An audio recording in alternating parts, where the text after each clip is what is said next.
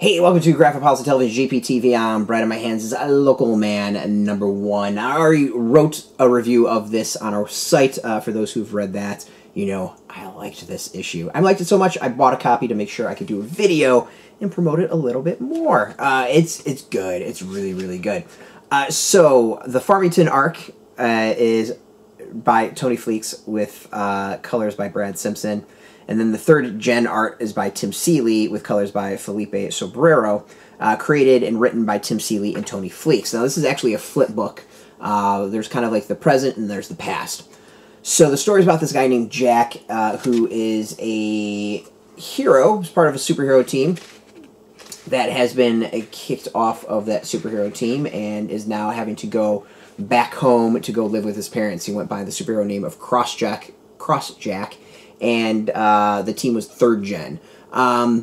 The comic, like, going into it, I kind of expected, not necessarily a spoof and a riff on 1990s Image superhero books, but something kind of like, maybe a little bit in vain, maybe a little, or like a little bit kind of like that, a little bit updated.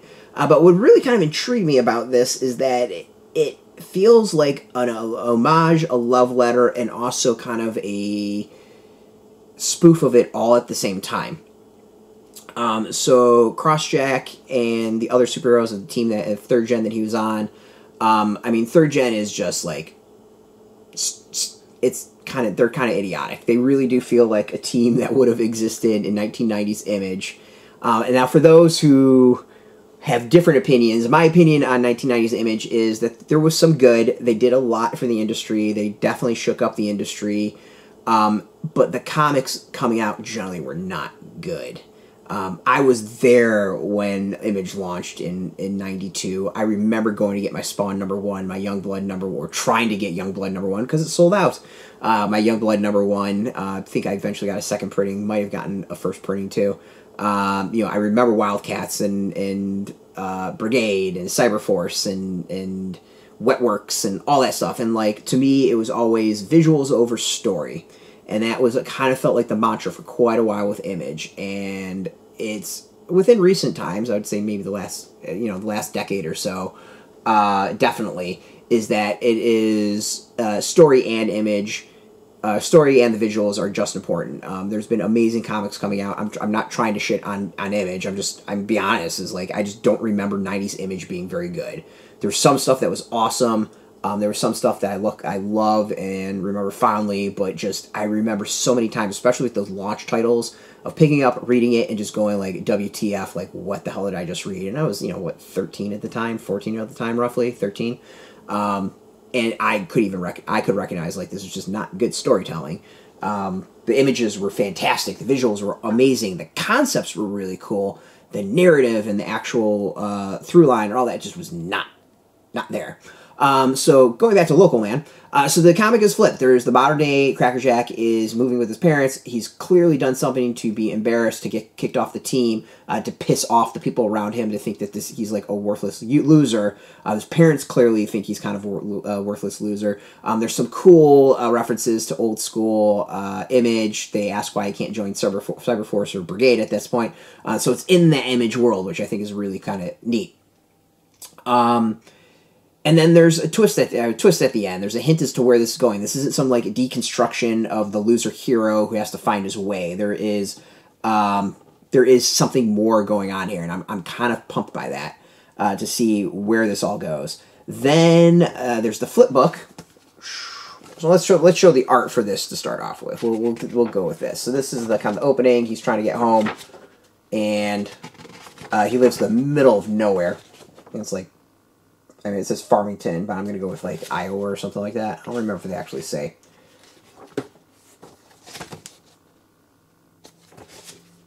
Yeah, so Heartland, I think, is really all they say. So the art is pretty solid. I like it. Then there's the flip side. The flip side is more of Jack with his team. We get to see an adventure of 3rd gen. And what we learn is 3rd gen's kind of a bunch of douches. This is not a good group of people. And it throws in the narrative of, like, maybe Jack's not the issue here, and maybe the other people on his team's the issue. So to me, that's actually kind of interesting. I mean, it opens up, like, if this doesn't scream 90s Image, like, I don't know what does. you go through the characters, and they're just sillier and silly. So you got like Cutting Edge. He's this Silicon Valley guy who basically tries to turn himself into like a cut-rate Wolverine, it seems like. Softcore coats her skin in impenetrable polymer, and she was in music videos. There's Air Raider, who's a pilot that fused himself with his plane. Big Island is this guy who sacrificed himself to a volcano and got cybernetic technology. Neon is this hippie who inhaled extra-dimensional vapors, and now she can control laser light. And the leader is Camo Crusader, who's chosen as the savior of Christian morality and the right to bear arms. Just so cheesy, so awesome. Which is really, I think, captures, I mean, that's Christian Crusader, like, this is freaking great. Really captures that 90s vibe for Image, good and bad and everything. And, you know, what's fun is, like, they could have gone in and just made a big goof. But to me, what I really like about the backup story is that it enhances Jack's current story. Like, we learn about the team, who he has to deal with, and it throws some questions out there about Jack himself. Maybe he's not quite the screw-up that we were led to believe, and there's something more going on, and maybe the team his former teammates are more of the issue.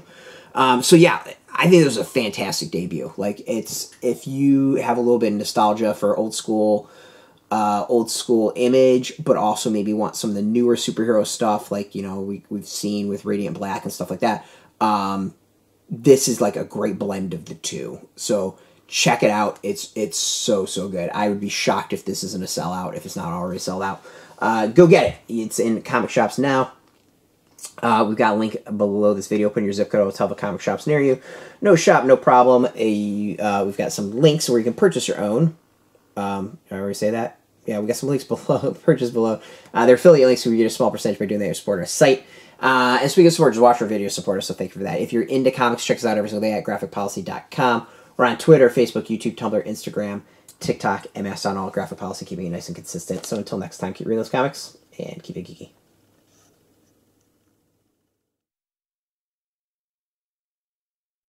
Hey, thanks for watching the previous video from Graphic Policy Television. Just by watching, you help support our site. Thank you so much. Now, if you're watching these videos, you probably care about geeky things like movies, television, comic books, toys, games, video games, you name it. You can go and subscribe right now to our YouTube channel to stay in touch and catch all the new videos, or check out our website at graphicpolicy.com. There's a nice link on this end of the video. But as always, thank you for watching. Keep on rocking and keep it geeky.